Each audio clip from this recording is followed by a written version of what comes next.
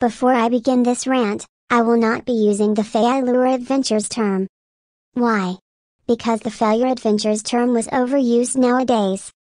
Anyways, enjoy this rant. Caillou. Oh. My.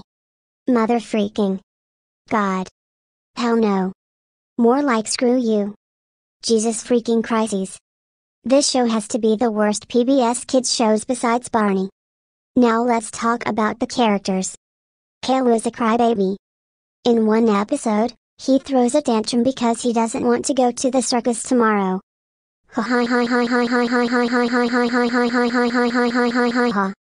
He deserves it for having a terrible show.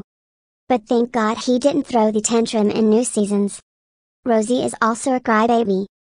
She cries over everything. In fact, Rosie cries more episodes than Caillou. Doris doesn't care about what Caillou or Rosie was doing. The same goes to Boris. Man, they're the worst parents in the baby show. And nobody gives a crap about the rest of the characters.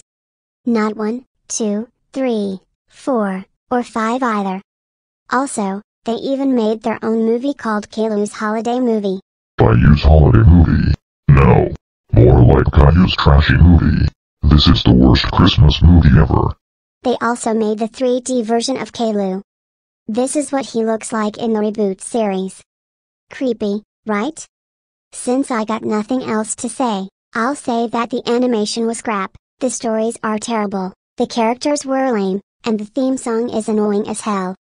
Thank God the show got cancelled in April 17, 2011. And thank God it got taken off the air in October 3, 2010. I don't know who likes this show. So I'll leave it be. But do you know who hates this show? Everybody in the entire planet. They wish they can destroy Caillou. So screw Caillou, screw the movie itself, and screw the reboot series itself. Grounded videos out of Caillou is 1,000,000 times better than that god-awful bald-headed freak. End of rant.